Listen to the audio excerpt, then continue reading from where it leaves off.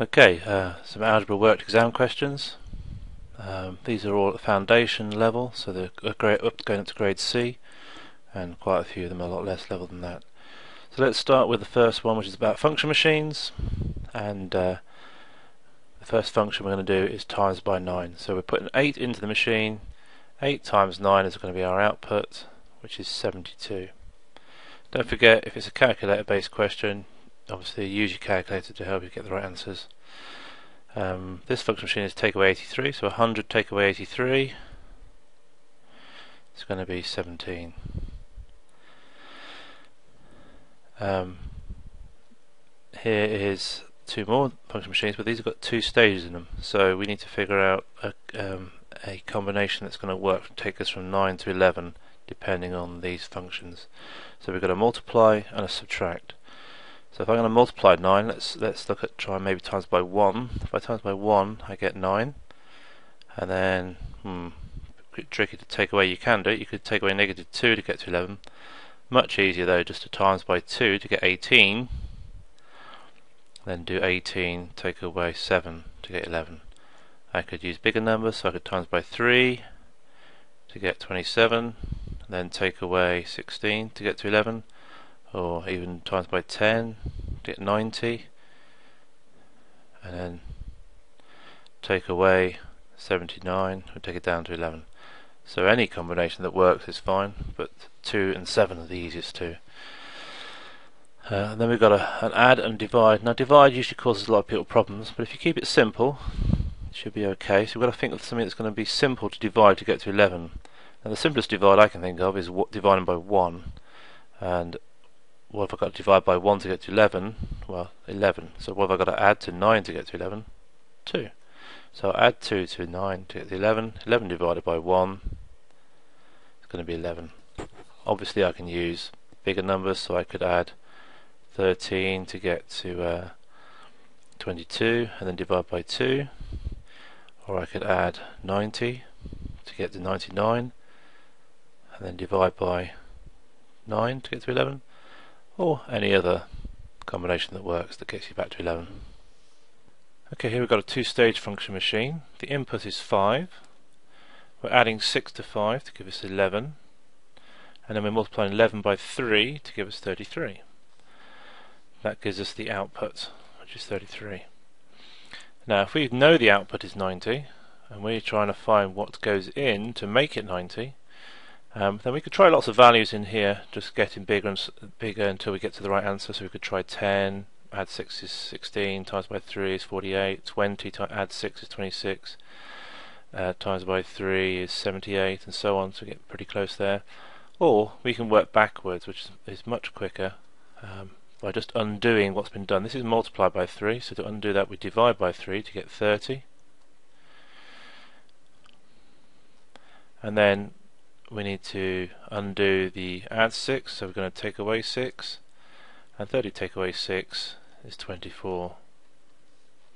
So our input is 24. We could just check that by adding 6 to 24 to make 30, and times by 3 is 90. There's the answer. Okay, an algebra question in a table. Work out the values x, y and z, so each row adds up to these numbers and each column adds up to those numbers, and we've got to figure out a way to get the answer. Well, I could go two ways. I could use this first row. I've got x plus x plus x is 12. What number added to itself 3 times is 12? Well, that would have to be 4. 4 plus 4 plus 4 is 12. Now the proper algebra for that would be 3x equals 12, so x equals 4. Once we know that's 4, we can fill in all these. They've got x's on them. Then we need to try and find the next one, which would probably be best to do with by. So we've got 4 plus 4 and 2y. So 8 plus 2y equals 10. That's what this row is telling us. We've got 8, 4 and 4 is 8, plus the 2y equals 10. So what do we have to add to 8 to get 10? Well, we have to add 2 to 8 to get 10. And 2 lots of what is 2? Well, that's 1. So y is 1, so 2y equals 2. That would be equal to 3. Now I could go across here. 8 plus 3 plus z is 16.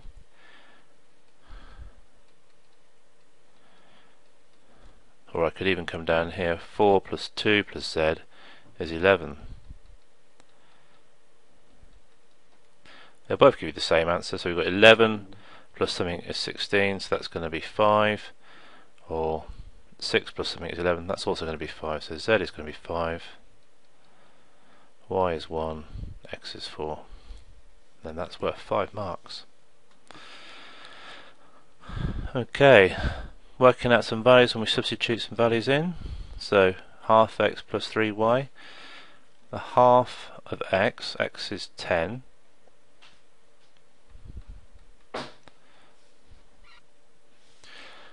minus 3 lots of y is 2, so we've got 3 times 2. The half of 10 is 5, take away 3 times 2 is 6. You must work out these before you do the subtraction. You must do the times in first. So 5 take away 6 is negative 1. Write down the value of a, b, c. A is 10.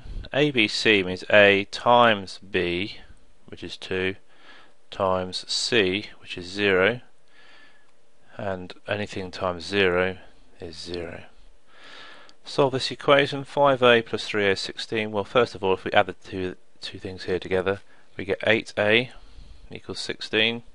So what have I got to times by 8 to get 16? Well, that's clearly 2.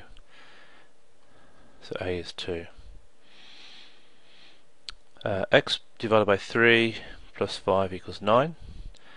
Now, a lot of equations you can get through just by trying some values. So if I tried, I've got to keep it nice value. So let's try something divided by 3 that I know works, like 30 divided by 3 is 10, plus 5 is 15. That's too big.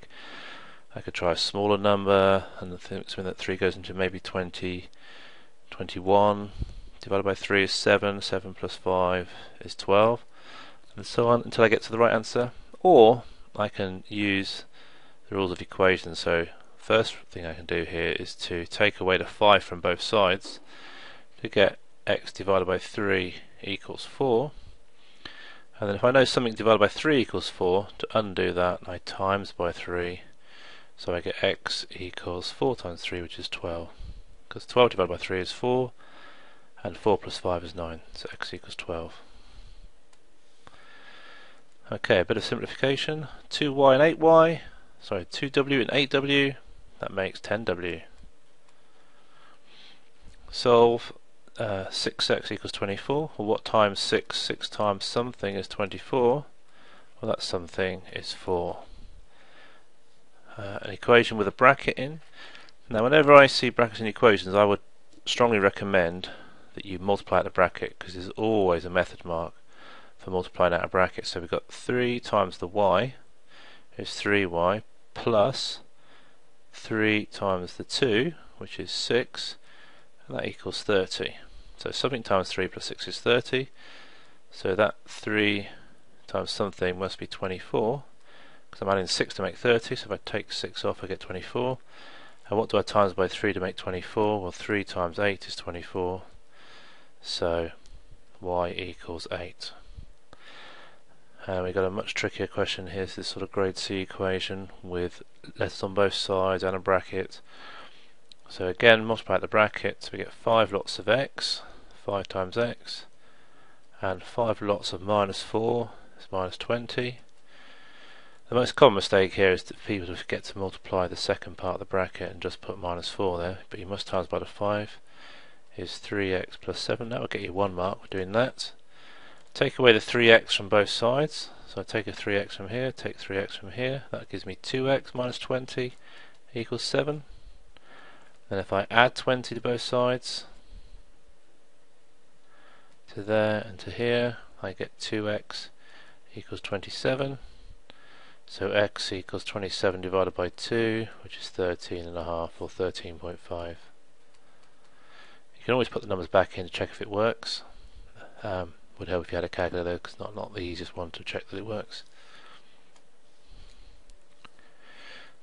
Okay, terms in a sequence, but this is written in algebra. So if we start with a plus 3b is our first term, the next term is 2a plus 5b. You can see that I'm adding an a here and 2 b's here. Let's just check that works for the next one.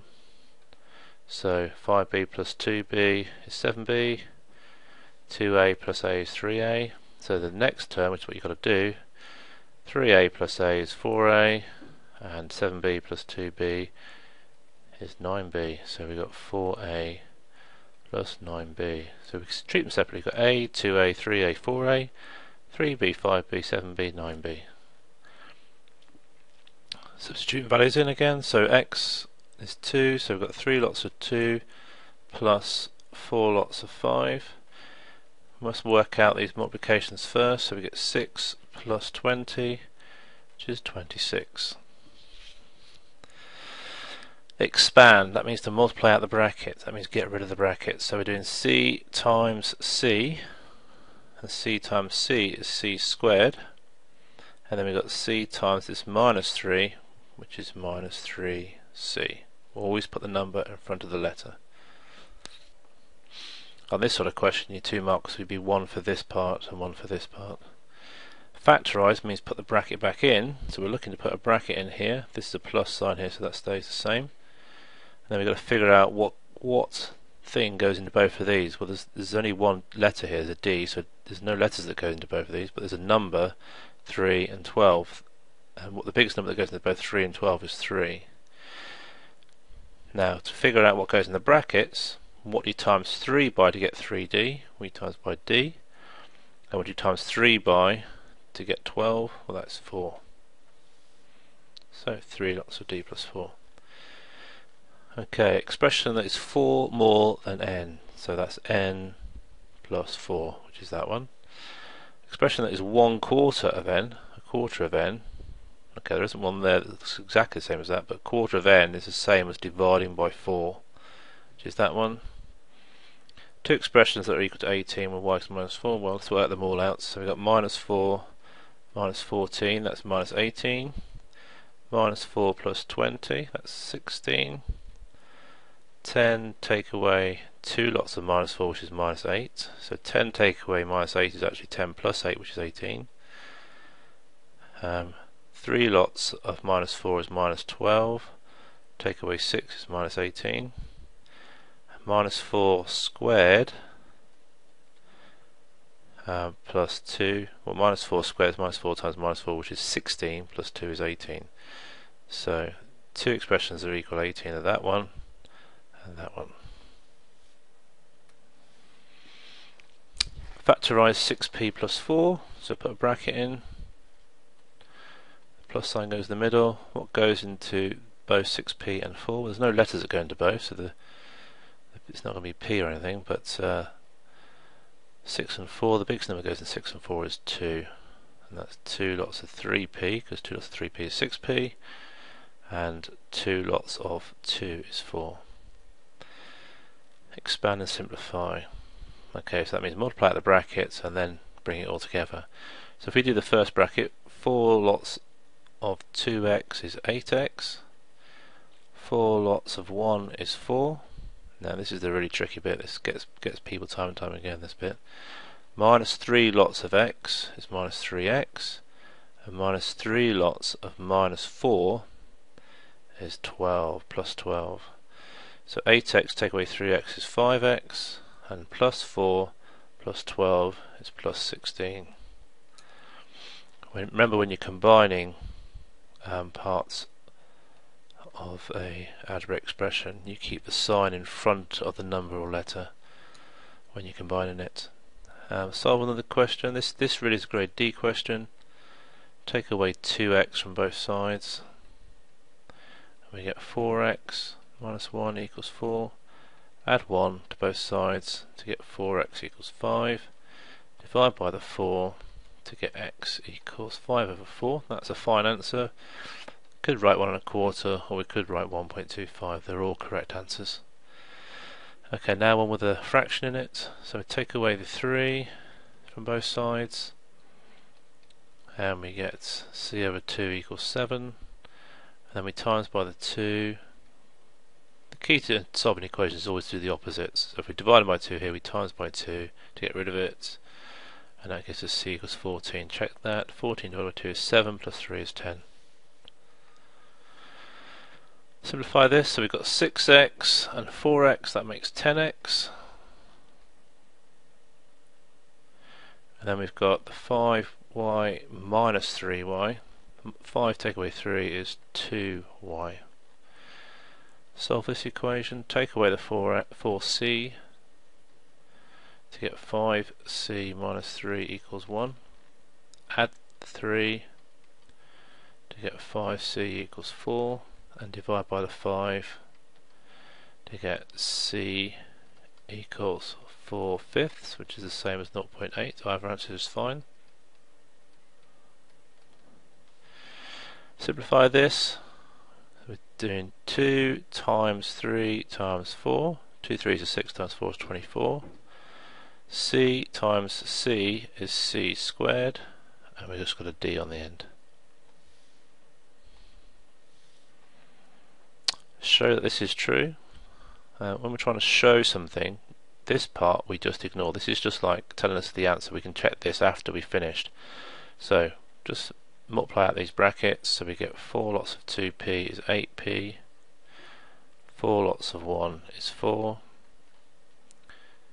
3 lots of 2 is 6, and 3 lots of minus p is minus 3p. 8p minus 3p is 5p, and 4 plus 6 is 10. Now we want it in a bracket, so we've got to put the bracket in while the answer's there, so we can pretty much just write this. If we knew it, we write this is just writing it down, but what we're doing is taking out the 5, we're dividing this by 5 and this by 5 to give us p plus 2 in the brackets. Okay, Josh has said that all three angles in this diagram are acute. To prove it's not true, or show it's not right, we've got to work out what the angles are. So we've got a little equation going on here. We've got x, 2x and 30 equals 180, because that's a straight line is 180 degrees. All this is going to be 180. So we've got 3x plus 30 is 180. Take away the 30, we get 3x equals 150. So that means 1x divided by 3, 150 divided by 3 is 50. So this angle is 50, 2x is 100. So this angle is not acute. Okay, an angle greater than 90, less than 180 is obtuse.